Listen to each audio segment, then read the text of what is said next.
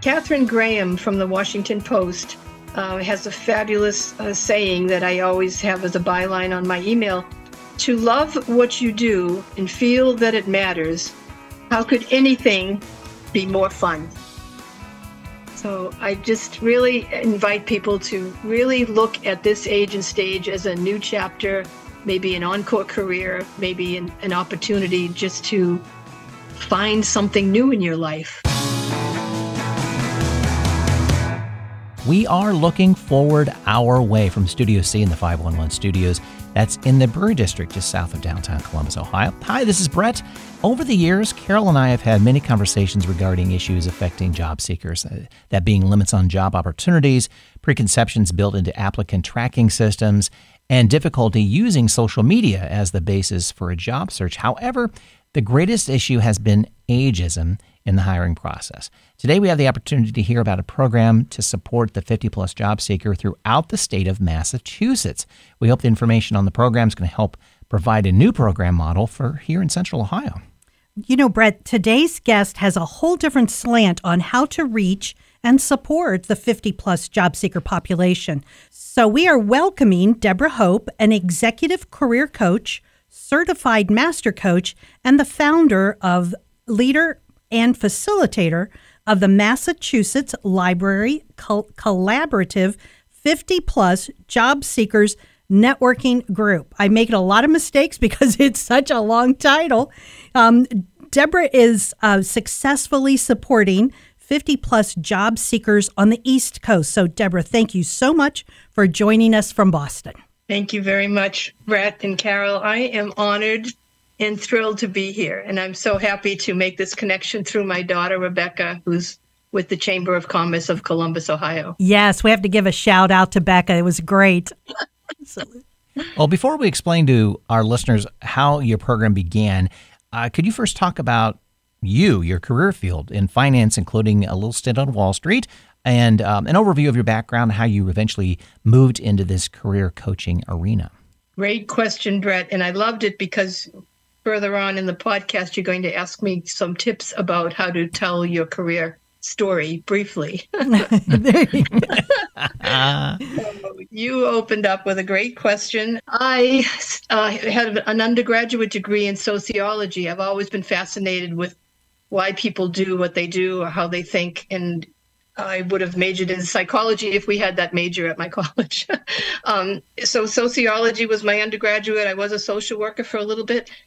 When I got my MBA, I followed in the footsteps. I did some business work, and I decided that an MBA would be more fun to do than another degree. So I did my MBA at Boston College and followed my mom in the investment industry, and my older brother.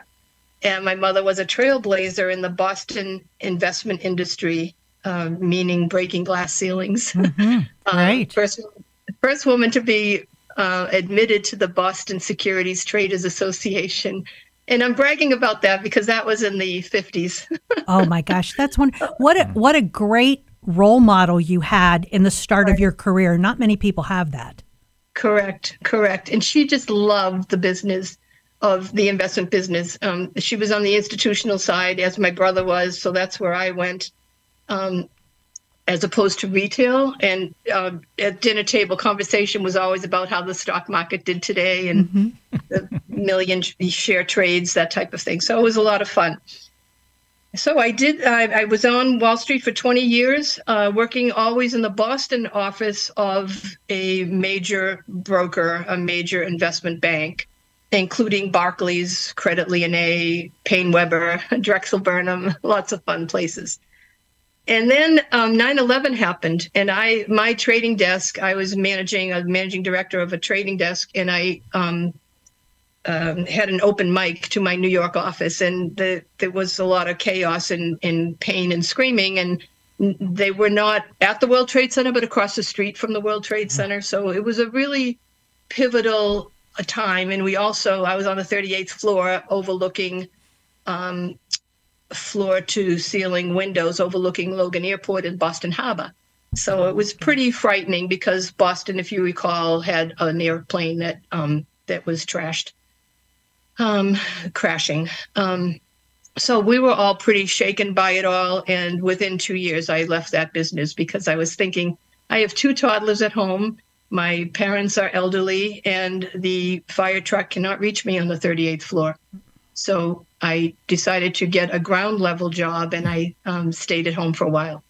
So I did that. And then in 2010, I immersed myself in coaching as I took a self-assessment, a huge self-assessment. What did I really love about my 25-year career in finance? I loved the clients that I had. I loved the relationships. I loved fostering my employees to support them in moving forward.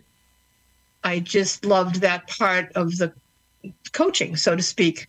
And so I immersed myself in a wonderful International Coach Federation program, 2-year program, and started a practice in 2010. And then during the pandemic, I did another 2-year program for a master's level coaching program out of the Whole Point Institute. When you did your assessment, was that through an organization, through a nonprofit, or did you go straight to the assessment company? Assessments can come in so many forms. That is one of the modules of the program that I run now. I did, in the integral coaching program I did through New Ventures West, again, which is professionally certified through the International Coach Federation, there is a deep assessment there through the program. So it was more of a deep personal dive and doing my own inner work. We have this gremlin that's playing around in our heads a lot. Oh, you can't do that, or right. You shouldn't do that, or why are you doing that? So I was working with my gremlin and what I cannot do and versus what I really would love to do. So I did that kind of assessment, and I did some skills assessments more with friends who had this. It was more of colleagues who had some tools that they helped me use and that type of thing. So no, I did not go directly to a company, but I do recommend some companies now that I've become certified in other programs. Right.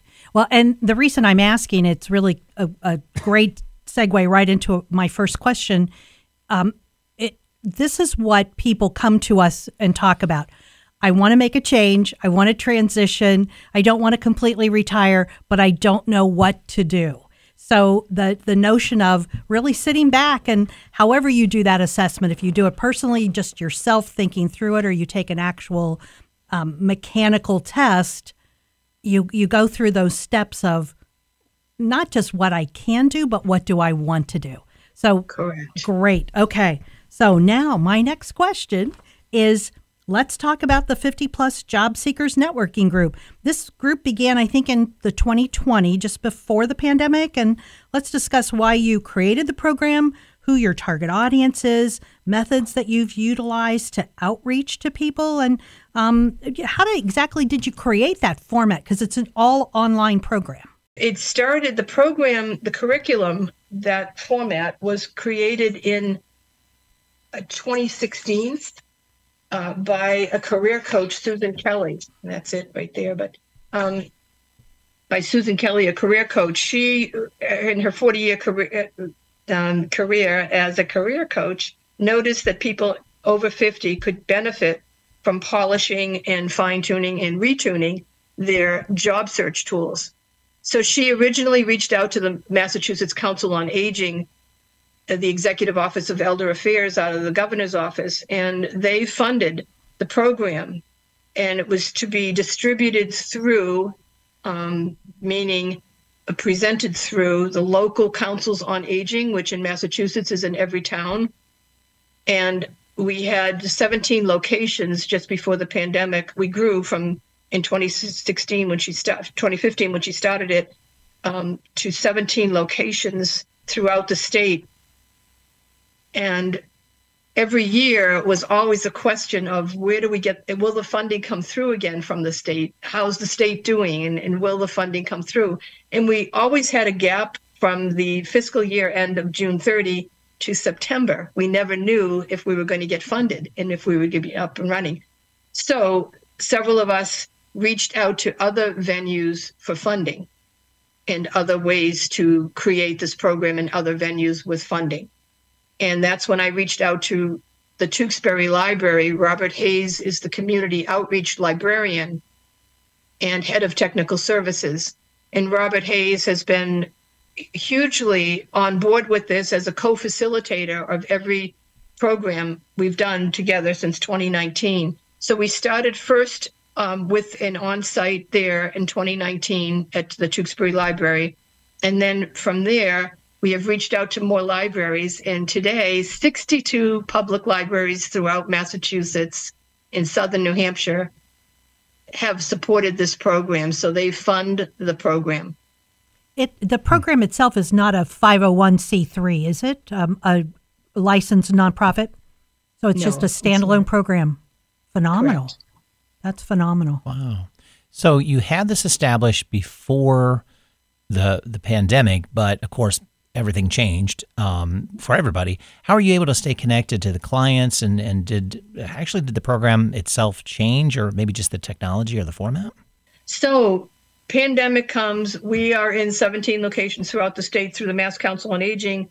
With Robert Hayes, the Tewksbury Library, I had an on-site meeting as there, and we'd have about 25, 30 people at every meeting.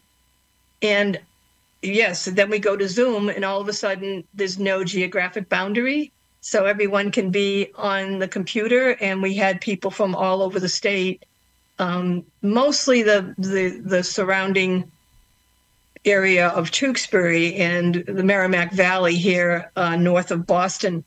And then it grew and grew. More libraries heard about it. More libraries wanted to be involved. And again, because it was on Zoom, more libraries could participate and more people could participate.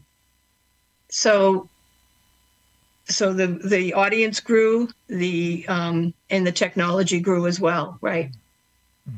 Does that answer your question, Brett? Oh, yeah, for sure. I guess because I was looking at it, I know everything, like I just said, everything changed during the pandemic. It just comes down to how it changed. I was curious about if the numbers actually were up or down for attendees because of whether there was actually a lack of jobs or those that wanted to work during the pandemic, how that affected that too. Right.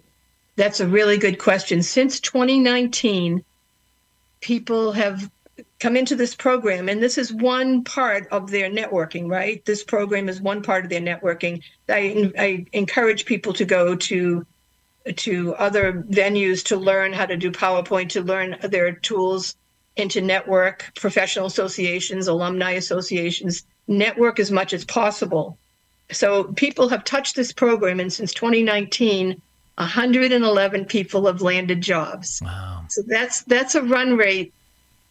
Up until 2022, that run rate was about one every 2 weeks.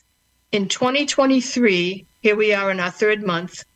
We're in 2023 alone, we're running about one every 10 days. So people are finding more jobs this year than in the past. That's very positive. It's very, very positive. It's very exciting. And I invite anybody who's found a job to come back and share pearls of wisdom. What worked for them when they were doing their job search? Which job search tool was the best for them? What did they think was a great idea? Give some pearls of wisdom. Have you included that in the program? Bringing back alum, let's put it that way, to talk? Oh, absolutely. Every week we usually have somebody. This past Wednesday, I do it every Wednesday. On the first and third Wednesdays, we do it in the morning for 2 hours. And then on the second and fourth Wednesdays, we have an evening program that we just instituted in 2023. Yes, we bring back this past Wednesday, as I said, we congratulated five people who landed jobs in the past 2 to 3 weeks. Wow, that's phenomenal. Very exciting.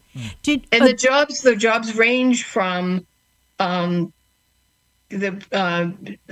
David just became the senior chemical process engineer at an multinational company. And then another person decided to go back to law school. during the pandemic. It ranges. It really ranges. Another man was a boat builder for his career, but realized physically he couldn't build the boats anymore.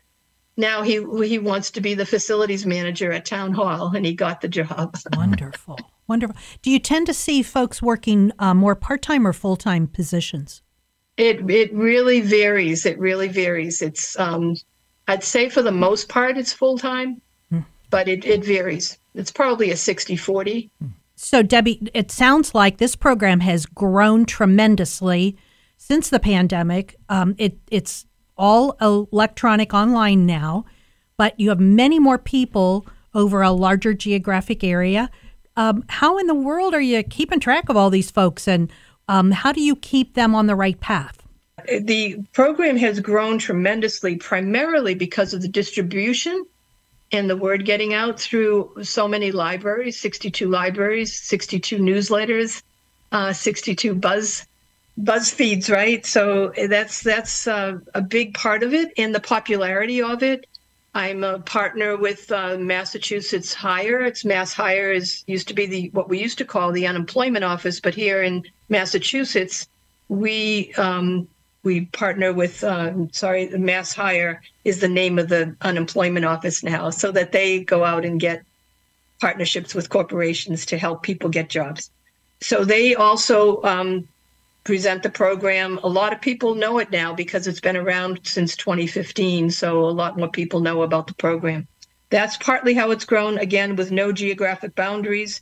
Anybody can join. I probably have about 50 people from out of state on our master list for both programs. We have about 500, 600 people that we mail out this notice to every week.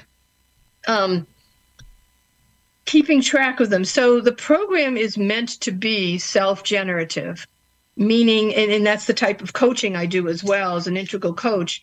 How do we foster independence, and how do we foster you to take your own initiative, to attend the self-assessment, to do them, to write your resume in a different format, to get through the applicant tracking system, to create a LinkedIn profile, to learn how to use Zoom. So it's self-generative. I'm not, the program's not meant to be tracking individuals. It's meant to be supportive, and people reach out and I answer emails, but it's meant to be self-generative. I think you also mentioned to us that you give them some cues and tips on how to work together.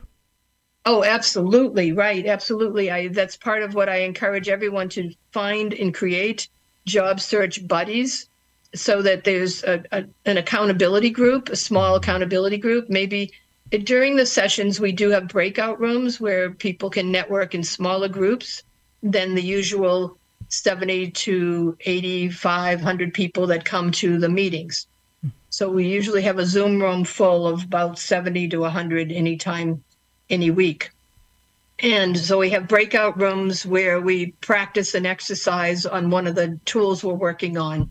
And I say, when you go into those groups, chat and see if anybody is up for meeting on a weekly basis, maybe to just accountability, just like a study group maybe we had in college. Right. I wanted to go back to your comment about that territory. You know, you were just Boston for a bit. Now it's basically the whole state, even outside. What changes have you seen in the clients coming for the assistance? Are they changing the career fields? You see mostly maybe it was a change from blue collar to white collar. I mean, education level, even the age range. Did it become a little bit older, a little bit younger? What was the sense of the changes over that time period? Like I said, we were in 17 locations. In 2021, there was a survey done, and the typical, if you can say, and again, the audience changes. It's mostly professional people, about 60% who answered the survey. We were talking earlier, who answers the survey, right? But 60% of the people had college degrees, and 40%, we were surprised, 40% had terminal degrees, meaning beyond masters. So highly educated, mostly professional people who had a 20-year plus successful career. Yeah, that's interesting that you saw that high of an education, and that speaks to that people just weren't expecting to have to go look for a job. they chose a career that you thought that I'm going to begin here and I'll end here, or doing the same thing somewhere else, like a professor. That they may change a university once or twice, possibly, but you expect to finish your career as a professor. So true, so true. And so many people thought, gee, I'm so skilled in this industry. And for many people, like myself, I just turned, my company was acquired, so I turned and the next opportunity was there. Or Joe or Mary, my boss, would move to another company and I'd follow that person anywhere, right? So it was easy, right? And then all of a sudden, life has changed dramatically in a lot of respects in the workforce, and people are laid off. And the average age of this group is 55 to 65, and we're baby boomers. Mm-hmm. And I always say we're not done yet. We changed the world back in the 60s, and we're still trying to change it. And we really want to make a meaningful impact. We want to be relevant. We want to work. And a lot of people at this age and stage move from ambition to mission, and I invite people to really take a pause. This is a great gift. Take a pause and really think about what you want to do next. It doesn't have to be what you did for the last 20, 25 years. It doesn't have to be totally the same skill set that you used before. It could be something that you were dreaming about trying when you were swinging on a swing or out in the ball field. Or riding your bike. What do you really want to do? And somebody piped up and said, an astronaut? And I said, maybe, who knows? Look who's going into space, right? 90-year-olds going into space. So who knows? But the world is really different now. It really is. And your age really is your edge. You bring wisdom. You want to work. You bring passion. If you find it, find your passion. It's really important to find your passion and just go for it. Go for it. And what's odd is, I think, for that generation, that's foreign to them to be able to act on a dream. That's not the way they grew up. If you think about it, they kind of went, they kind of followed what they did with their parents worked, so they went to work. Oh, you mean the GE plant kind of thing? Yeah, okay. A little bit. I mean, I think because the boomer generation is so large. I think the younger ones now, that cross between Generation X and Boomer, possibly we're seeing the last of that mindset. That I think, but we grew up. I mean, myself included, my mom and dad, they weren't entrepreneurs, but I am. How did I become an entrepreneur? Other than I'm just part of a different generation that embraces it. Right. So I think you kind of. So I could see where it would be difficult to sit there, and I guess to my point. Being, I could see the clients kind of going, you mean I'm allowed to dream? You mean I'm allowed to be able to, I could see that being, you have to let that settle. And you do have to let that settle. And realize, yeah, you can. What do you want to do? Right. And it's not too late. It's not too late. And your age is your edge. Think about Ray Kroc, who started McDonald's when he was over 50. 60%, I think, of Warren Buffett's wealth was created over 60. Granted, he's has a lot of wealth, but right. Yeah. When you think about us growing up in the baby boomer generation, we didn't have as much distraction as younger folks did. True. Even Brett's generation had a lot more distraction, a lot of other opportunities, a lot of other things to do. We sort of played sports, but these guys played sports in school. Those were like you said, the emphasis for us was the expectation to go to work. Right. Yeah. Right. Right. I'm a daughter of parents who experienced the depression, the deep depression in this country. Sure. So work was really the number one thing. If you can get work, that's great. My father was an entrepreneur. Like I said, my mom was a trailblazer in the investment business. But it was always work. It was always make sure you get a job. And I've been working since I was 10, right? When I got my babysitter certificate. And who rode passed my flyers out around the neighborhood on my bike, right? I could babysit. Boy, that brings back a memory. I know, right? It does. So, it does. Right. So really exciting. It's a really exciting time. Take stock and remember now, you probably tuition, you're finished with tuition payments. Maybe your mortgage is really low or none at all. Your parents, maybe they're still with you, maybe they're not, but the obligations of being a parent with toddlers and navigating college and high school and all those things is past now. So really, it's your time. It's your time now. So really think about what you might want to do. Right. I hear a lot of wonderful stories from job seekers after 111 people have landed jobs. But the woman who went back to law school was so exciting. I was thrilled. She was too. And she decided to do it because when she was taking care of her aging parents, she got into a lot of understanding about the legal end of aging parents and the facilities she had to be involved with and just understanding all the legalities of being an aging parent. Right. So she decided she could be an advocate in a good way. When the dean of the law school found out she was applying, he called her right away. He was thrilled to have a 60-something in his class. That's wonderful. And great. Offered her some tuition. Right. Good. Oh, my gosh. Well, elder law is one of the topics we talk about, and there are a lot of issues that people need to take care of if they are older or if they have older family or friends that just need that help. So more power to her. That's wonderful. Yeah. Right. Well, let's talk about the programs more specifically.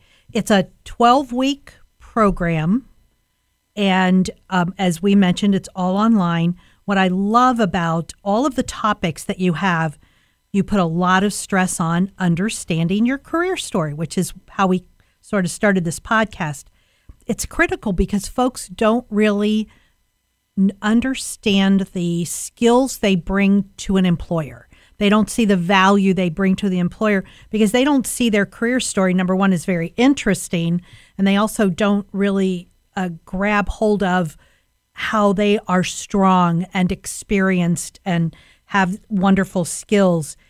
So if a job seeker can't get a handle on that and what their accomplishments are, they really can't make that case to an employer when they're applying for a job. So let's talk a little bit about tips that you give your clients in understanding and how to convey their own career story. Right. How do you fit decades into a few sentences? Yes, exactly. How do you also present yourself to somebody my daughter's age? My daughter is 27. How do you present yourself? Because oftentimes you're being interviewed by somebody who is in their 20s, right, or 30s, and how do you present what IBM used to look like, right? Or what GE once was, right? A huge conglomerate and blah, right. So it's difficult and you have to practice. What we recommend is that you focus forward, create brevity, talk with your passion, with energy. And one of the key things is there's many ways that you can visualize it, but picture that you are driving a bus and you have you're driving your own bus of life, and you've got a huge windshield in front of you. So you're focusing your career story on what you want to do and what you can do to solve their pain. Whatever the job description is, you can solve that pain because of maybe 2 or 3 projects that you worked on, or 5 achievements why you were awarded the top sales award in the nation for building so many clients, or as a project manager, you were able to bring the project in under budget and on time. Or maybe you invented something. Maybe you worked in a clean lab and you were able to create or get the clinical product to market because you brought all these different people together. But brevity, focus, and what you want to do more of. Again, it's not an autobiography. Your career story is about the skills that you can apply to the job that you are applying for. Right. Exactly. How do you ease their pain? So you're talking about the verbal piece of it right there. Let's talk about the physical, like the resumes and the cover letters. It's successful for that next job and the hunt. What tips do you have for job seekers as they are creating these documents? So, for example, something that's new now is the applicant tracking system. There are many versions of an applicant tracking system. So if you're applying for a job online, your resume, for the statistics, the latest statistics show that there are about 250 to 300 applications for every one job. And how could any human look at that many? And they don't. So they have this software, it's artificial intelligence, that will scan your application for keywords from the job description of what they're looking for. So step one is to look at the job description, highlight keywords. And your resume is not a one and done. When I was growing up, you would get your resume typeset on linen paper and you would edit it, and you would it was one resume, chronological, this is what I did. Now, today, the resume is more of an active document. So for your job description, you create a resume that's more tailored to focus on the job description. So that is one aspect of it. Use action words. And I use a format. I highly recommend a format, stars, so that you have a pocket full of stars, a situation, a task, an action, and a result, rather than describing what your job entailed, and rather than creating a job description, create what your achievements were in your experience. Raised revenues by 65% because I took over a new division. National Sales Award 5 years in a row for increasing business by 20%. Mm-hmm. Things like that. Put the action, quantify it as much as you can, a situation, task, action, result. And those stars can be used in interviews. They can be used on your LinkedIn profile. They can be used in telling your career story, and they can be used on your resumes. So on a scale of 1 to 10, 10 being the hardest thing that they have to do, is this process probably a 10? The resume? Yeah. Or the resume? No. Good question. A lot of people think, oh, I've got to get my resume perfect. No, it's really the whole package. How can you network as much as you can? Pushing the button and applying online, about 75% of jobs are found through networking. So only 25% of jobs are found not networking, pushing a button and applying online. That's what I'm trying to tell my 23-year-old daughter. I know. It affects every age. That's the thing. This is not unique to an adult over 50.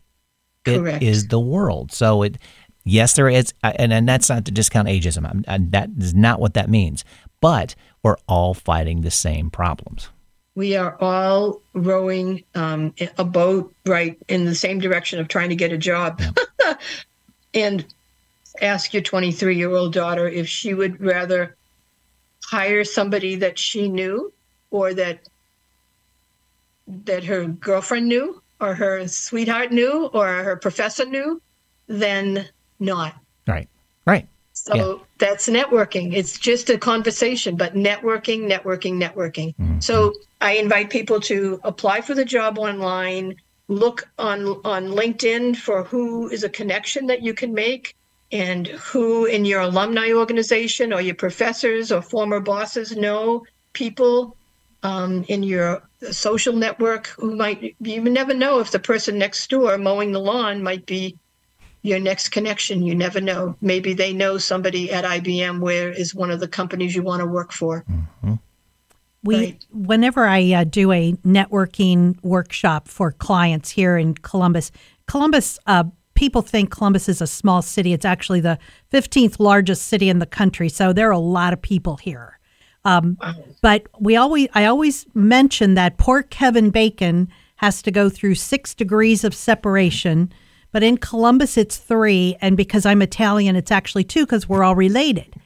I'm sure it's the same in Boston. I mean, Boston's a huge metro area, but you all tend to know each other. It's networking shouldn't be hard. Right. It really shouldn't be hard because we know so many people. Getting to the next degree of person, from somebody we know to their friend, it shouldn't be that difficult. And I wonder if the difficulty in networking isn't so much that we're afraid to talk to people. We don't know what to talk to them about because we haven't done all that internal thinking about what are we looking for in a job. Oftentimes, job seekers are just trying to find a job, regardless of what it is, where it is. I need a job. I have bills to pay. Instead of sitting back, doing all that internal process of where are my skills? What do I want to do? Who needs these skills? And so it should, networking should just kind of roll off the tongue. And that's hard to do. That's hard to get to that point. Well, that circles back to when we first started the podcast, that this is one of the new things, so to speak. As I said many times during my career, the next job was there, or you knew people who knew you. And the idea is to get out there and be known. The Justice Sonia Sotomayor says, in order to be successful in the world, you need to be known. So it's not the Rolodex of the old days was who was my network, my Rolodex. But the LinkedIn today is the new modern Rolodex. It's a two-way Rolodex, right? So who knows you? About 75% of hiring managers and recruiters go to LinkedIn. So they get a resume, they go to LinkedIn. They are looking to fill a job, engineer, electrical engineer, they go to LinkedIn. They are looking for a career coach. They go to LinkedIn. So LinkedIn is a huge tool, and that is a good beginning for a network. It's a very robust platform. It's a very robust program for free. It's for free. You can find out who at a company is in your network already, or who went to your school, or who is part of the professional association that you're involved with. Right. They're not just looking at you and your profile. They're looking to see who you know, who's connected to you, where you worked, if there are connections there that they know. There's a lot of bits and pieces on your on your LinkedIn profile that you don't even realize are there that the employers are looking at. Correct. And you can find a lot about the company and the people you'll be talking with, interviewing with. Exactly.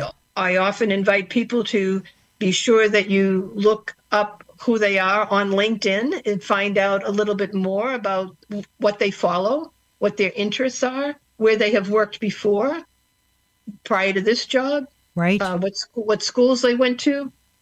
When you think about it, and when we went after our first job out of school, we had to go down to the downtown library in the business section and look up all of those old indexes to find out more about a company, even the address. Now you just punch it into your computer and all that information comes spewing back at you. So our 50-plus job seekers don't know how easy it is compared to going to the downtown library to look for that information. So, that's great. That's great. So resumes are tough. Creating LinkedIn profiles can be tough. But I truly think that the hardest part of a job search is an interview. Yes, if you know the person because they're part of your network, that's a little easier. But I'm sure you have a bunch of tips to tell your clients on how to be a successful interviewer. Sure. And also, just to be clear, these job search tools, they can be tough, but they can also, it depends on the lens that you're looking at them through. They can also, it's exciting that in the old days when we had to have a typographer do your resume, it was a huge issue when you saw a typo, right? And you had to go back. And so now it's just a click of a button and you can spew out another one. So I think the resume process, and there's so many online tools and templates and different ways. So I invite people to create a plain resume for the applicant tracking system that's black and white, standard categories, don't put any tables in. But then when you go for the interview in person, or even in addition to applying online, email or not, you can either email directly to a person, or you can mail it or hand deliver it directly to a person, one with graphics on it, with color, one with maybe a column on the left side that now shows all your achievements and different ways that you can present your resume. So it's a lot of fun too. You can have a lot of fun with it. And networking can be a lot of fun. It can be. It really can be. So it depends on the lens that you use in going with these tools. It is different now. And by joining a group, a networking group that meets consistently and getting accountability buddies, you can commiserate and support each other with new ideas of what was working, how they're getting traction. Mm-hmm. Like some people, for their core competencies on their resume, when they titrated a title, a sales engineer instead of a salesman. Mm-hmm. That got him a lot of traction, a lot more people looking at him, mm-hmm. a sales engineer. He wasn't an engineer by training, but he was trained in sales enough to call himself an engineer. So in a different sense, correct? Wonderful. Yes, yes. And another person was skilled in Sarbanes-Oxley, that legislature that we had in the finance world after the 2008 issues we had. So when he put SOX compliant in big, bold letters at the top of his core competencies, that got him a lot of traction. When people can speak 4 or 5 languages and the job requires that, that's fabulous. Put that up there in bold letters. Mm-hmm. So that's what I love about resumes, but the next job didn't require 5 languages or proficiency. So you change it, but it's so easy to do that. With interviewing, I invite what we've already talked about, right? The brevity, the career story. Be brief in your interviews with your answers. Have that pocket full of stars that you did when you were writing your resume and your LinkedIn profile. Bring your energy, bring your passion. I had an former executive from Korn Ferry, which is one of the largest headhunters in the world. I had him come and speak to the group, and he said, "What would you recommend to an older job seeker going into an interview?" And he just looked at me and he said, "Gee, I never thought about it. When I was recruiting, I just wanted the best candidate. I didn't think about the age." He said, "But what I would recommend highly is bringing in your energy. So if that takes doing 50 push-ups before you go into the meeting, or Amy Cuddy has a book and research, evidence-based research about how you pose and your posture and how it can change the chemistry in your brain. So be sure before you go in, relax. And relax before you go into the interview. And if that's a Zoom interview, you do some relaxation techniques beforehand. Or for me, I need to go for a long run or an extra long swim. I need to really get the willies out, so to speak, or just bring some energy and bring your passion. Why are you the best candidate, right? And address the elephant in the room. I'm a mature worker and I bring wisdom, crisis management. When the lights go out, I know what to do, right? I pick up a pencil and I write the ticket to make sure that the stock gets purchased, right? And we want to work. We're not rolling a suitcase in on Thursday and saying, "I'm out of here for the weekend. Sorry, I can't be at that meeting tomorrow." We're not doing that. We want to work. Our generation wants to work. So I hope that answered some interview tip questions. It did, and it indirectly answered one thing that I always tell clients. Resumes, as you said, they can be fun. There's a lot of work to it, but the better that you prepare your resume, the better interview you can give, because you've done all the research. You know what you can do. You know what you have done by creating that beautiful resume. So that's what you're talking to the interviewer about.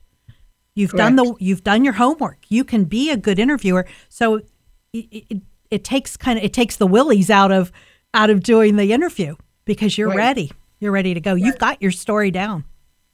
Practice, practice, practice. Right. And I invite people to practice that career story, those star achievement stories, your resume, practice it, practice it, practice it. Practice it with your dog, practice it in your rearview mirror while you're driving, practice it while you're walking in the woods to get grounded. Practice, practice, practice. Right. Another huge issue that older adults have is the assumption or misassumption that they can't do technology. They don't know technology, or even to the extreme, they're going to refuse to learn it. We have listeners who are listening to this podcast online on their phone. So obviously they can, but how can they prove their technology skills to a potential employer to, kind of defeat that ageism look of like, okay, you're over 60, you probably know nothing about computers. How does one overcome that knowing it probably exists? Some of the job seekers come to the Zoom room for the first time and say, well, I've never used this. How do you use it? So we briefly go over some of the icons and how you use the Zoom room. And I said, this is one of your job search tools. So that's the beginning of it, right? And the phone, the handheld phone, there's so much on here that you can do. We can send a rocket to the moon, apparently, with that technology. But embrace it. One colleague of mine invited people to sit with their grandchildren or sit with their nieces and nephews and start learning some of it. Another technique is to take courses online, get proficient in the whole Office suite, get proficient in Excel, get proficient in Google Docs, and take courses where you can say certified in. One resume writer suggested having even a technical skills section on their resume, if it's applicable for the job. One recent job seeker was interviewed by a small company, and the owner interviewed her and said, I really need you to, I need your procurement skills. You were fabulous for 30 years at this big company. I'm a smaller company, but I really need those skills. I also need you to know Excel. And she said, I can learn it, but I just don't know it at the moment, but I can learn it. So he rearranged the job description so that another person did the Excel part of it, because that person loved it. And she was doing the procurement part. How do you make sure you order the bottles for the product and make sure the caps come too, because that's what happened, right? So sometimes, but embrace it. And like I said, you can add a technical skills section to your resume if that's what the job that would for most of your jobs to show that. Coursera has a lot of free courses. LinkedIn has free courses. You can find a lot of organizations that offer free courses in technical skills and learn it and practice it. Start Zooming with friends. Because most of the time one of your interviews will be with Microsoft Teams or with Zoom. Right. So learn this technology. It is one of your tools. So many assume that they're going to have their grandparents' retirement, leave the work world to enjoy whatever life brings. However, the media is telling us that baby boomers are not ready to retire, whether it's for personal satisfaction or now financial need. How do you describe your clients? Are they looking at full-time employment, part-time? Are they staying in their previous career field or moving into something new? I mean, we kind of touched upon that, but we didn't really dive deep into that. What are they looking for? Right. Well, that goes back to the original part of the podcast when we were talking about self-assessment and how do you really look at what you might want to do in this next age and stage and chapter. I have one former job seeker who was on Wall Street, had been in finance, managing some of Harvard's endowment money, and now he's moved from ambition to mission. So he is a part-time controller and works for a nonprofit organizations. The idea meaning that sometimes it's part-time, sometimes it's full-time. It just depends. And it's not like when you're starting out in your 20s and 30s and thinking, if I do this now full-time, I can grow to this, I can grow to that. A lot of people are trying different things now. It's very common, very common. So if you want to be a barista at a Starbucks, go for it. There's no shame in work. no matter what it is. So try it. See if that's what you like. See if the hospitality industry piques your interest rather than maybe the accounting work you did. I don't know. Try a different industry. Try lots of different things. And as I said before, it's not the same now. A lot of people want to keep working. They just want to work, be relevant. They want to. Some of it is for financial needs. Most of the time, it is financial need. It's not poverty necessarily, but it's just financial need. They wanted to continue building their nest egg, whatever that means. And then we've got inflation, we've got reality, right? Life is very expensive, and it continues to be. Correct. Right. I agree. So, but in general, boomers are not done yet. Boomers want to keep booming. They want to keep working. We do. You and I are still out here doing our exciting bits and pieces of our work world. Sometime, yeah, he's still working full time. Sometimes someone's transition is smooth. It's a planned transition. They retire from a company knowing they want to go and do something else and sort of prepare themselves to get into it. But oftentimes, and we've seen that just recently with the pandemic, suddenly our whole world is in upheaval. They've either lost their job, as so many did in the recession in the early 2000s, or their hours have been dramatically cut, or they may be doing one job and suddenly their employer says they need to do 2 or 3 jobs, cobble everything together. Do you have some specific tips on how to get someone on the right path just to get past the critical part of losing a position, sort of the angst part of having to move on into something new? That makes sense. Yeah. We do touch on that, especially in the first session with the self-assessment. There's a huge piece of grief here. Losing your job is one of the top 5 stressors in your life, especially if you have dedicated your career to a company, to your work. You find yourself, suddenly the rug has been pulled out from underneath you.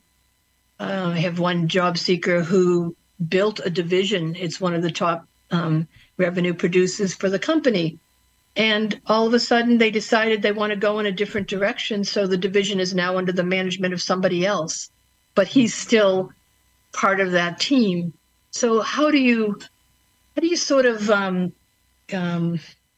lick your wounds, if you want to say that? Or how do you going through the grief stages? Right. You do have to go through the grief stages, and don't ignore it. You can try to suppress it, but don't ignore it. It's painful. It's sad. It's really sad. And forgiveness is important. It doesn't mean that you condone what happened to you. And there can be some anger. Deal with it, and maybe take some temporary time to work with a counselor who can help you, a grief counselor. It can be like losing a spouse. It can really be a huge traumatic issue. So deal with that, and don't ignore it, because that is a painful thing. And when you're ready, start the adventure and really start the assessment, and really take a look at why has life given you this opportunity, that you had this whole. How do you let go of the cherished outcome that you once had? Right. And I think one of the things that we always used to talk about with our clients is that you're not in this boat alone. Other people are going through the same steps, and take advantage of holding each other's hand and commiserating together, and then move on. Yeah. I had a very emotional first-timer come to this meeting a few weeks ago, and he just said, at the end of the session, he just said, "Oh my God, I didn't know that this was so wonderful." He said, I felt so alone. This is so helpful. It's really great to have a networking group that you can go to, right? During the recession in the early 2000s, We heard about an individual who was laid off from his job, and he was at a very high executive level in a large company here in town. He was so embarrassed, he hid in his house. He wouldn't even go out and get his mail until it was dark so his neighbors didn't see him home. They couldn't figure out what was going on. Suddenly, one of his neighbors figured out what had happened, that he was home, went over and talked to him, helped him network, and he got another job literally immediately. And here he had wasted a whole year of hiding from everyone. And what a shame that is. I highly recommend that just reminds me of A Man Called Otto with Tom Hanks. It's a new movie that's out. It was up for an Academy Award. It really is a very good movie about pain and grief. Right. Good, a really good segue into that. Right. And I also recommend people look at The Intern with Robert De Niro. Oh, I love that movie. Yeah. We all loved it. We loved it when it came out. And I invite people to stop and look at it again, just at this age and stage and where you are, right? Right. Yeah. Right. Yeah. Well, we always ask our guests if they have any last words of wisdom. Not that you haven't given a ton already, but maybe that final one as we leave this episode. Do you have any suggestions or advice for our listeners? I do. And Catherine Graham from the Washington Post has a fabulous saying that I always have as a byline on my email. To love what you do and feel that it matters, how could anything be more fun? So I just really invite people to really look at this age and stage as a new chapter, maybe an encore career, maybe an opportunity just to find something new in your life. That's wonderful. Great. Deborah, thank you so much for joining us today. This has been phenomenal, and it's a great example how we can help our local Central Ohioans in their job search based on what you've done in Massachusetts. So listeners, thank you for joining us, and don't forget to check our show notes for contact information and resources on our website, which is www.lookingforwardourway.com.